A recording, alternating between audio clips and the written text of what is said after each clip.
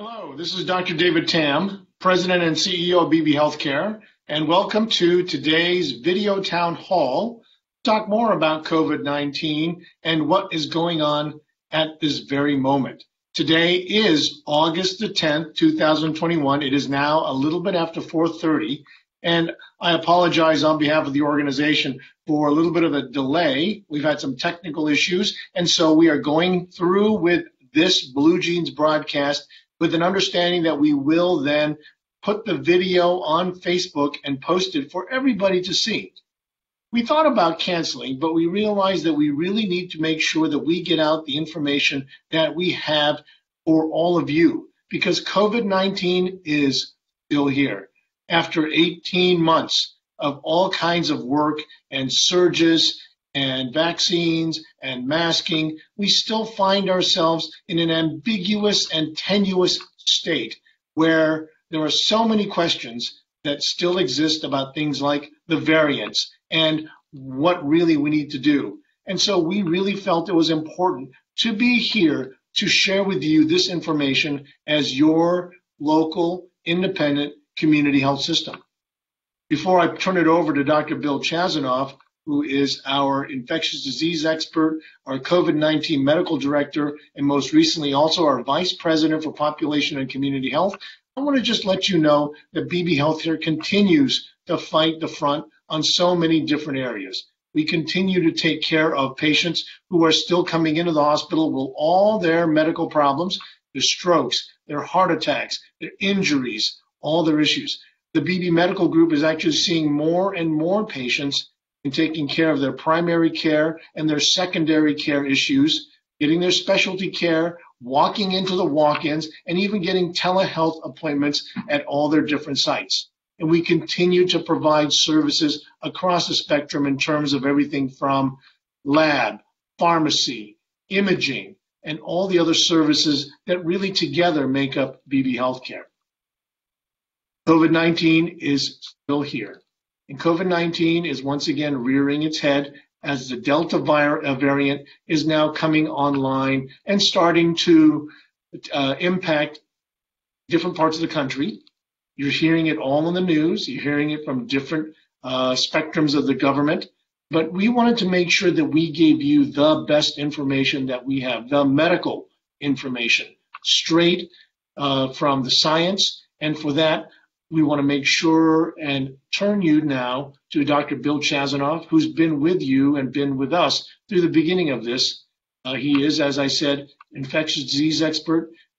He is the COVID-19 medical director, and he is now the vice president for population and community health. Dr. Chasanov, please take it away. Thank you, Dr. Tam. I appreciate that. My name is Bill Chasanov, and as Dr. Tam stated, I am an infectious disease physician. I have been at Beebe for about 4 years now. I actually grew up in this area and have many family and friends that are living close to me. So I believe most of you out there, I probably know a little bit as well. I also work with Beebe Healthcare's population team, and I also serve as the COVID-19 medical director here since March of last year.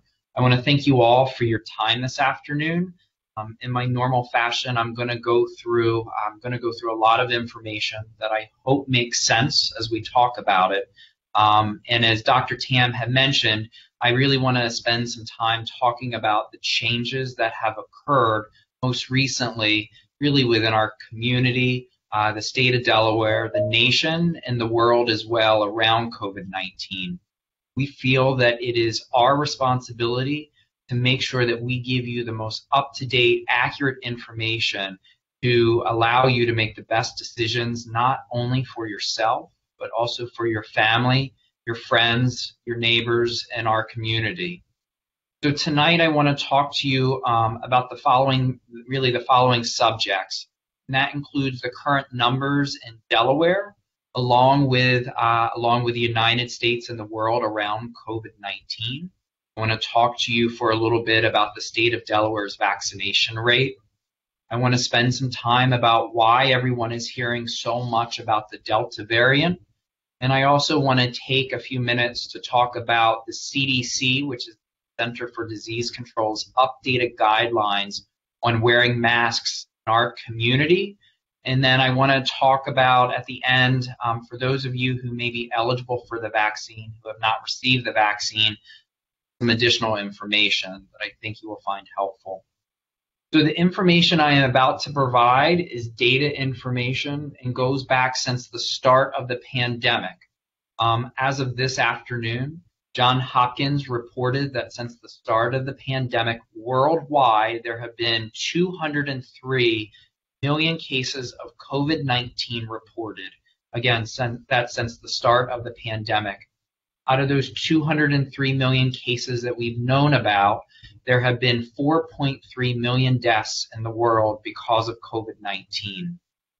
In the US, we have had a total of 36 million confirmed cases of COVID-19, again, since the start of the pandemic.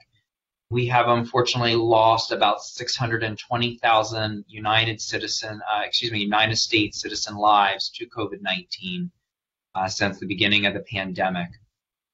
In the state of Delaware, we have about 105,000 confirmed cases of COVID-19. We have unfortunately lost 1,836 Delaware residents to COVID-19, so our family, our friends, and our neighbors. Again, this is since the start of the pandemic. This afternoon, like most afternoons, the state of Delaware updates their numbers, and the most accurate numbers that I have from their website state that there are 95 patients currently hospitalized due to COVID-19 throughout the state of Delaware. Out of those 95 patients, 4 of those are requiring critical care. Over the last several weeks, the state of Delaware, like many other places, have unfortunately seen an increase in the number of daily hospitalizations. We've seen an increase in the amount of tests that have started to become positive for COVID-19. We've seen an increase in new COVID-19 cases. With these increasing numbers in our community and our state, I think it is important for everyone to know what measures that we have done in Beebe Healthcare to keep our team, our patients, and our community as safe as possible. For months now, we've been talking about something called personal protective equipment, also known as PPE. For most of us, this means masks. For others, this means masks plus eye protection, respirators, isolation gowns, and other items that we use to keep ourselves safe. Team members at Beebe Healthcare have and continue to use this personal protective equipment to provide protection to themselves, to the rest of our team here at Beebe Healthcare, to our patients, and to their family, friends, and the communities that we all live in. We continue to look at what we are currently doing from a PPE perspective, reading the new science and making adjustments as we can to make sure that we keep everyone as safe as possible. With this, it's also important for those that come into our facilities that we want you to be protected. Even if you are fortunate enough to not be in a hospital bed, but you might need to have lab work done or to have an x-ray completed. We want you to be as safe as possible. We continue our stringent cleaning policies to make sure that things are being wiped down on a more than regular fashion, but at the same time, we are asking all our patients, our visitors, our community members, as they come into our facilities, to ensure that they continue to wear a mask. As we wear a mask to protect ourselves and you, we want you to protect yourself and protect us as well. We thank you because this is something that we can't do without your help. So thank you all for doing what you need to do to keep us all safe and keep our community safe. I'm going to switch gears for a minute, and I want to talk about the Delta variant and the COVID-19 virus. If you remember back in time, I told you that the virus that actually causes COVID-19 is called SARS-CoV-2. SARS-CoV-2 is the virus that causes the disease or the infectious disease that we know as COVID-19. Most of us, but maybe not all of us, have heard that there are different variants or different strains of COVID-19. The most common strain that we are hearing about, or the most common variant that we are hearing about right now, is the Delta variant. This Delta variant is still a SARS-CoV-2 virus, and it still causes COVID-19. This virus, the SARS-CoV-2 virus, has been present for at least the last 20 months. We knew that in China, we heard reports from China in December of 2019 about a respiratory illness. That respiratory viral illness was later known as SARS-CoV-2. What we know that is different about the Delta variant or the Delta strain, that it has been shown to be more contagious. I repeat that, more contagious than the prior strains of SARS-CoV-2 that we have seen. It has also been shown to make people sicker than the prior strains. So now we have a double whammy. We have a strain of the SARS-CoV-2 virus that can not only make people sicker because it can spread faster, but it can also make people more ill if they unfortunately are infected with the virus. Having viruses with different strains or changing themselves over time is not new. For most of us that get the flu vaccine, we know that we are asked to get a new flu vaccine every year because the flu virus changes every year. There are multiple strains of the virus, and each strains of that flu virus change as time goes on. And that's one of the reasons that we're asked to get a flu vaccine every year. So again, having a different variant or strain of SARS-CoV-2, such as the Delta strain or variant, is not something that's unusual to what viruses do. Unfortunately, the Delta strain or the Delta variant appears to make people sicker and can make more people sicker than what we even saw a year ago. A question that I get asked a lot is, if I do have COVID-19, how do I know if I have the Delta variant or the Delta strain? Well, I can let you know that in the state of Delaware, they sequence, let me back up so it makes sense.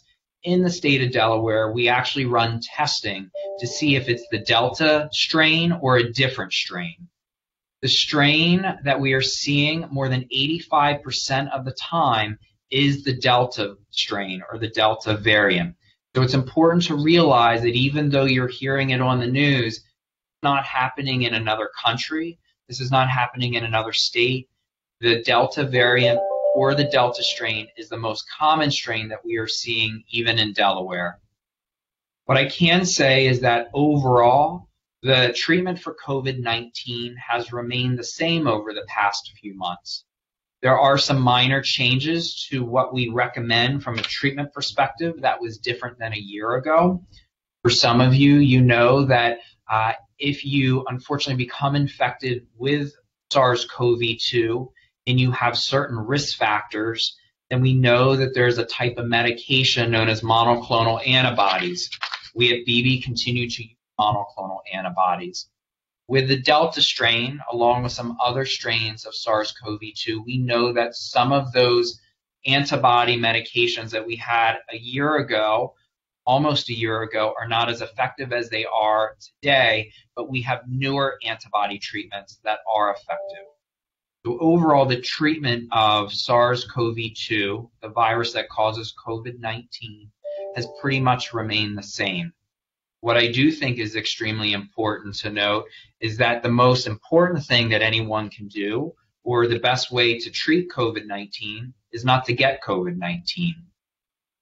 We were fortunate enough that back in December of 2020, so about 9 months ago, almost to the day, we received notification that a pharmaceutical company known as Pfizer had received an authorization from the FDA for its 2-dose series COVID vaccine. Shortly after Pfizer received their authorization, another company known as Moderna also received FDA authorization for their 2-dose series vaccine for COVID-19. Then several weeks after that, Johnson & Johnson was able to receive FDA authorization for their one-dose vaccine, COVID-19. We are fortunate enough in the United States that we have 3 vaccines that are authorized by the FDA for COVID-19.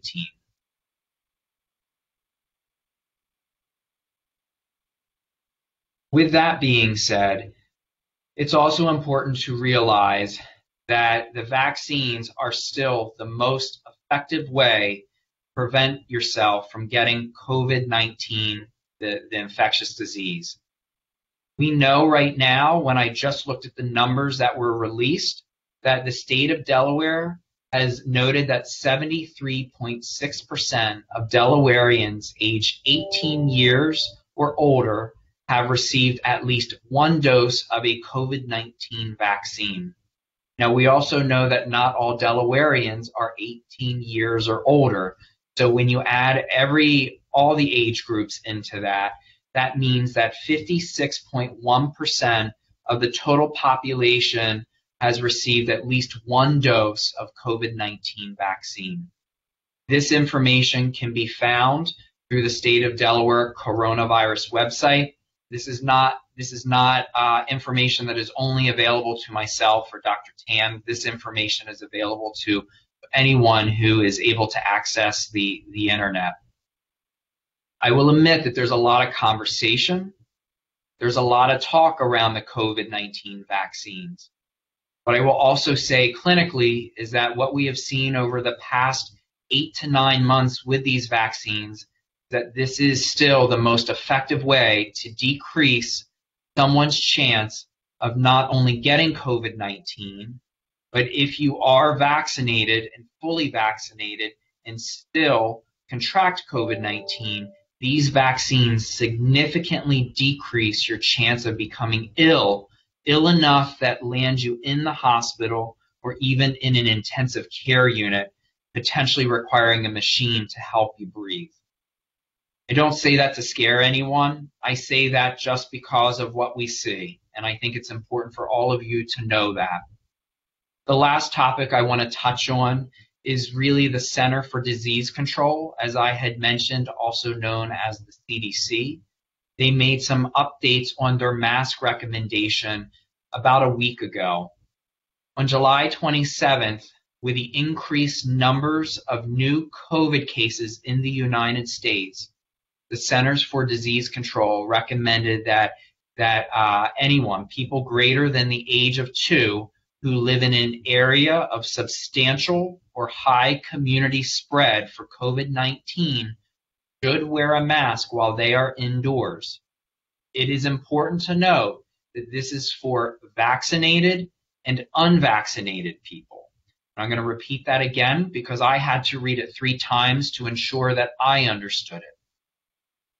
What the Centers for Disease Control is recommending is that anyone who is older than 2 years of age, lives in a community where there is substantial or high community spread for COVID-19 should wear a mask while they are indoors, and it does not matter if they are fully vaccinated or unvaccinated. As of August 8th, which is the most updated information for Delaware on the CDC website, all 3 counties in Delaware are currently listed as having high spread of COVID. Last week, if you would have looked, all 3 counties were noted as having substantial spread of COVID. Substantial is a level lower than high on the CDC tracking website. I am also going to be the first to admit to all of you that probably like most of you, I'm also tired of wearing masks all the time. It's been a long 18 months for every single one of us. But with the information that I'm giving you and seeing what's happening in our community, I'm asking you to please consider to do what's best for yourself, your friends, your family, your neighbors, your community. We've done this for 18 plus months, and we've done a really, really good job. Not going to be forever. So please just consider what you should do for your friends, your family, yourself, and your community. As always, I want to thank all of you who are listening for your ongoing support of Beebe Healthcare. I want to take another moment to thank all of my colleagues at Beebe for their ongoing work to keep all of us safe during this time. They are all greatly appreciated. And with that, I want to thank you for your time this afternoon, and I want to turn this back over to Beebe Healthcare's President and CEO, Dr. David Tam. Thank you. Thank you, Dr. Chasanov. It's a little disheartening to hear it, but we have to face the reality of what is going on, and that is COVID-19 is still here. Please remember a couple things. Number one, before the vaccine, we knocked it down. Remember that, as Dr. Chasanov said, the vaccine didn't really come on till December. Before the vaccine, we actually had times when COVID-19 was knocked down. We were at the bottom part of the curve. It was no surge going on. And how did we do it? We banded together. We made sure we did the 3 W's. We washed our hands. We watched our distance. And we wore our mask. You know, I've been here since March 17th, as many of you know. It's been a very challenging year, 16, 18 months now. And I just started getting to the point where I enjoyed the summer. I got to go to a Shorebirds game. I got to go to finally to the Starboard for the first time and kind of look around and see things. Went to the beach a lot, walked down Rehoboth Boulevard, and enjoyed going to the stores and just doing a lot of different things. My first time up in Wilmington and Philadelphia. And it's sad to think about the fact that we just have to kind of get back into the groove. But please believe me, we have the ability to get this under control in our community. We did it before without the vaccine. We can continue to do it again. And with the vaccine as one more tool, one more weapon in our armamentarium, we can get to the place where we can once again continue to live our lives safely and effectively. And in fact, sometimes I even forget that I have the mask on when I'm now talking to people or meeting people and so on and so forth. The other thing I'm going to ask you to do is continue to take care of yourselves. You know, after COVID-19 and the surges, we found ourselves facing a lot of people who had ignored their healthcare needs. Maybe they had not worried about their diabetes or their congestive heart failure or their COPD or other medical conditions. Maybe they didn't take their prescriptions and get them refilled. Now is the time to make sure that you are taking care of yourself, because as Dr. Chasanov said, remember, the people who are in the best possible health that they can be are the ones that can fight the COVID-19 infection effectively. So please, please, please take care of yourself. Beebe Healthcare has worked very hard to bring over 70 physicians, including primary care physicians, into Sussex County. There are doctors who now have openings if you need to see a primary care physician. Our walk-in clinics are open, 4 of them across the county, and you can make an appointment online and go in and be seen in a walk-in clinic. There are many opportunities, including, of course, our 2 ERs, one in the South Coastal campus on Roxana Road near Millville and Dagsboro, and then, of course, one here at the Lewis campus. And we continue to build. And so this is an opportunity for all of you to think about the fact that the things we need to do to make ourselves as protected from COVID-19 are the 3 W's: wear your mask, watch your distance, wash your hands. The 4th one is, of course, now to get vaccinated. at every opportunity that you can. And of course, you can get those here at Beebe Healthcare through the walk-in clinics. And then the last thing, of course, now is just make sure and take care of yourself. Come to a clinic, come to a Beebe Healthcare facility, and make sure that your blood sugars are okay, that your blood pressures are okay, that that your medication refills are taken care of. And let's make sure that we take care of each other so that we can fight this pandemic and just get it out of the way. The last thing I'll mention is that we continue to grow and build. So please remember that we're not stopping. Beebe Healthcare is not stopping. We see this as just one other thing that we need to do to take care of this county. We continue to grow, we continue to build, because we are your local independent community health system. I'm going to finish off with an interesting quote. This is from Dr. Tracy, who said about the pandemic, it is unnecessary to dwell on the nightmare of the 5 weeks which followed the start of the pandemic. You know how our doctors and nurses and students, with no thought of self, labored day and night in that death struggle, and members of our team stood with them daily, serving as nurses' aides, dietitians, or clerks wherever the need was greatest. Now, that quote was not from 2020 or 2021. That quote came from Dr. Tracy, who was one of a small group of women physicians who served. She was actually the dean of the Women's Medical College of Pennsylvania in 1919. She was talking about the first pandemic, the one that happened, the Spanish pandemic, 1916, 1917, 1918, 1919. Beebe Healthcare was there. Right? We've been here for 105 years, and we survived that. The community survived that. We got through that, and now we're going to get through this pandemic. We have more things to do, including getting the vaccine, as well as all those treatments that Dr. Chasanov talked about that are available here at your local nonprofit independent community health system. We recognize that you have a choice, whether it be to take the vaccine, whether you wear a mask, whether to do those things, or whether to choose Beebe Healthcare or someplace else.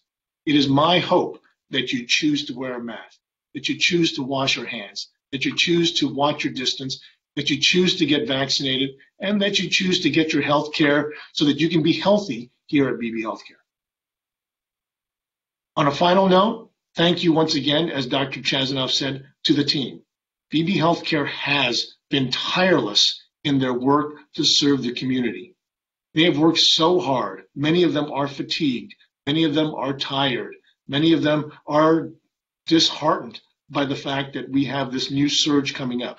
So please help us and help us help you in making sure that our team is supported. If you see somebody wearing a Beebe badge out in the Acme or the Wawa, I hope that you say thanks to them. I ask you to do that. Nothing is more important to our team than to feel the support of all of you that we serve. So it's unabashed. I know everybody sees me and says, hey, Dr. Tam. But if you see a nurse or if you see a tech wearing scrubs or wearing one of these tags, I hope you take the time. I ask that you take the time to say thank you and to give them credit for all the work that they are doing. And once again, thank you so much for all your philanthropic support here at Beebe Healthcare. We continue to work with you because our job is to serve Sussex County. Everything that we do, every dollar we make, everything that we generate goes back to serving this community. That's my commitment. And so on that note, I think it's time for us to go. Once again, I apologize for some of the technical difficulties, but this will be now posted on Facebook probably in the next hour or so once we get some of our gremlins taken care of. Thank you so much for trusting us. Thank you so much for supporting us.